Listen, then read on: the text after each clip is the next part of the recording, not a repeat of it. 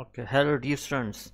With another video about D4.3 Isaac Physics Pre-Uni. Okay, now this is question D4.3. Diffraction grating has 600 lines per millimeter. So the given information is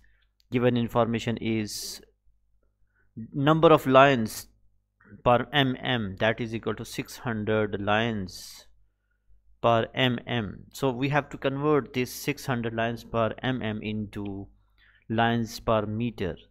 600 lines per 10 power minus 3 meter, and this because 1 millimeter is 10 power minus 3, and 600 into 10 to the power 3 lines per meter. Okay, so the n is given in this question. The n is given. N is 600 lines per millimeter.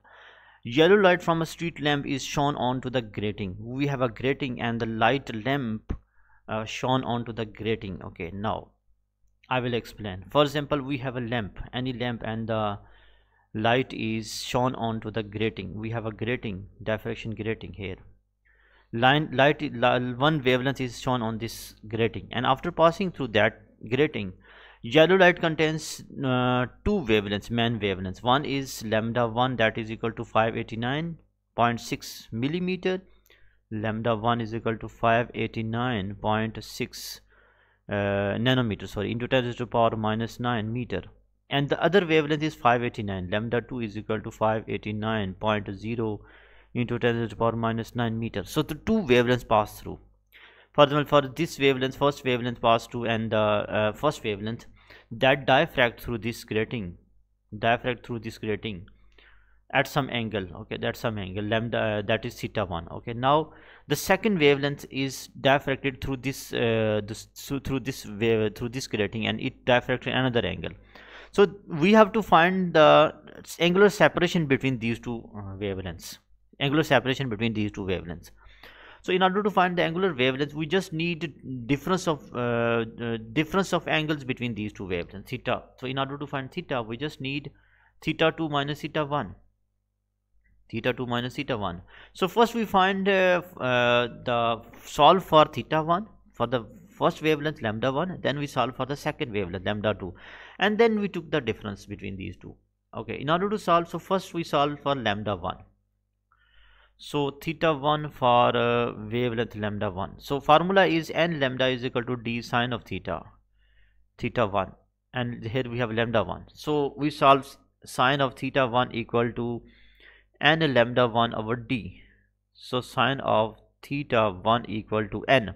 Value of the n that is given, that is in n is 2. Order of refraction is 2. We know the value of order is 2.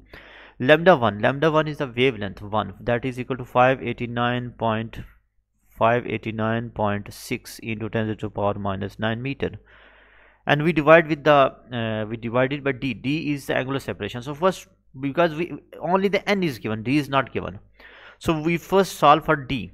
So in order to solve for d, so first we take d is equal to 1 over n, because we know that the d is reciprocal of n. So 1 over n. N is 600 into 10 to the power 3 so that the value of d is equal to, we should solve for d. D will give us value d is equal to 1.6 into 10 power minus 6 meter. So the value d is 1 over n. N, we have the value of n, we just put the value of n. So 1 divided by n, 1 divided by 600 10 power 3, we get value of d 1.6 10 power minus 6. 1.6 into 10 to the power minus 6, 10 power 6 minus 6.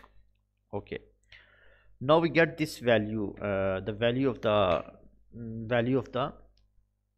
sine theta 1. So theta 1 is equal to sine inverse of all the values. 2 into 589.6 into 10 to the power minus 9 divided by 1.6 into 10 power minus 6. So theta 1 equal to, so theta 1 gives us the value 44.861 degree. So similarly we solve for theta 2. So theta 2 for wavelength lambda 2. So same formula, n lambda 2 is equal to d sine theta 2. So we have to solve for sin theta 2 equal to n lambda 2 divided by d.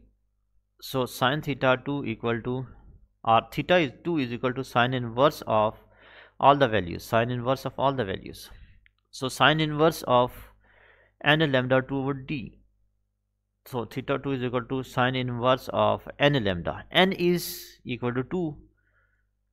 Wavelength is 589.0 into 10 to the power minus 9 meter. We divide with the d. D is again 1.6 into 10 to the power minus 6 meter. So theta 2 equal to, we just solve and we get 44.919. Okay. So now the angular separation, because we know value of the theta 1 for wavelength lambda 1 and we know the value of theta 2 for the lambda wavelength lambda 2. So the angular separation is the difference between these two angles.